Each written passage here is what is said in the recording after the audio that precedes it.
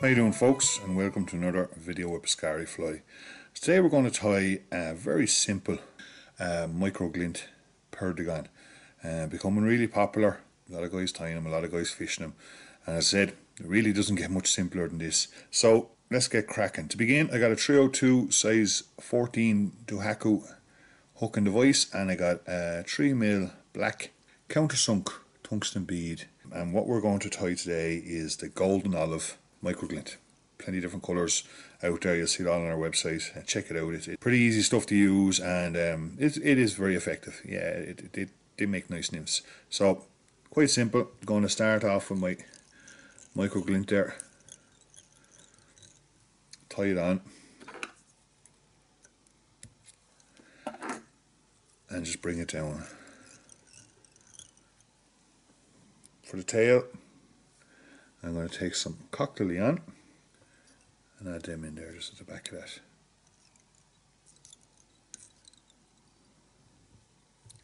Just adjust them there to your required length.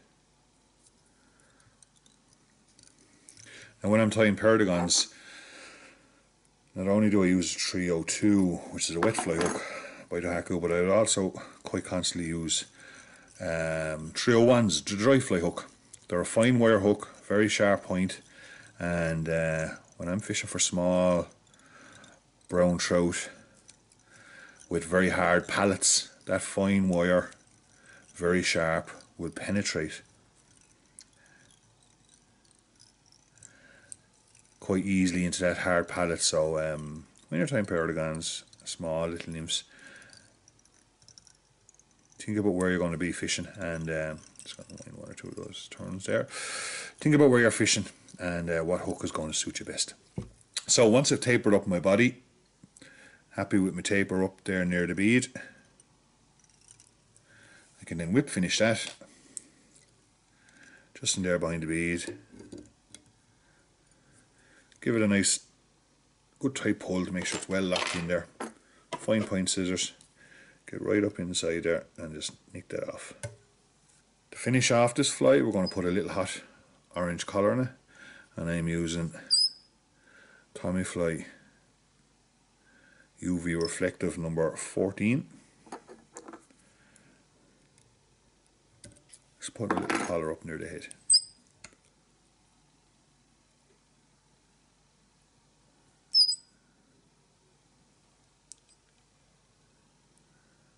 Like so. We'll finish it off. And the best thing with these micro glints, there's such a variety of colours, and you can put in tags. You can just do a pure micro glint. You can use different colour beads. You know, you've got really a lot of options there to tie quite a selection of nymphs. So again, fine point scissors, just nick that off, and I always just give that a little press there. Just your little tag ends in underneath to make sure everything's nice, neat and tidy. Finish off that fly, we're going to put on our resin. Now I always use the Solarez resin. It's this is the tin hard formula, really good, find it fantastic. This is 2 ounce bottle, quite a lot in the bottle. Got a nozzle there for the top, nice and clean, easy dispensing. They come in a smaller bottle and in a smaller tube as well. Really good stuff, check it out if you're not on it.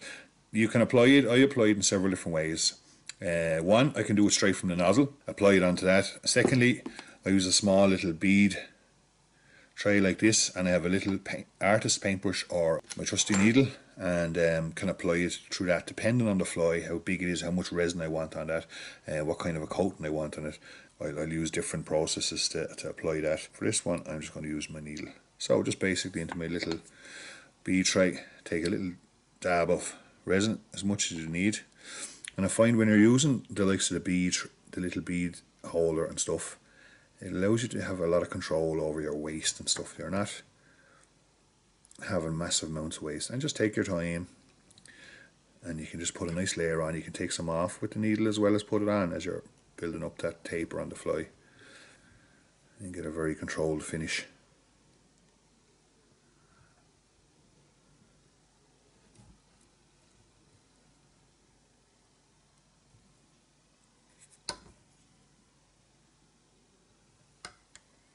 So once you're happy with that, give it a little shot of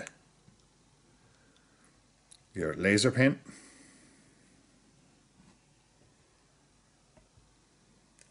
Harden it up. Now, as commonly seen on Perdigons, you have this little black thorax spot on the top of the bead and back onto the nymph. Yeah, it's you know, some people use it, some people don't. It's up to yourself. I'm going to put a little small one here. Again, options would be you can use a black UV resin.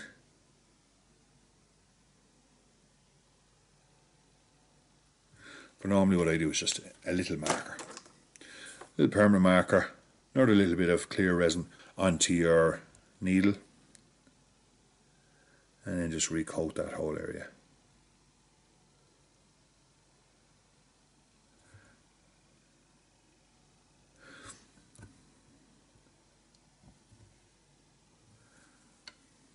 And that's it. Another blast of the torch.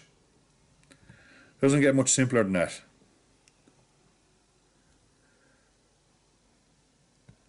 And there you go. Micro glint Perdigon nymph. Catching a lot of fish at the moment. Quite simple to tie, and I say, you know, you can pick up quite a good selection of colours of micro glint. You can sit there and tie a pretty tasty box of nymphs very quickly, very easily, and surely we'll catch a fish. Thanks for watching. Stay safe out there, everyone, and see you soon.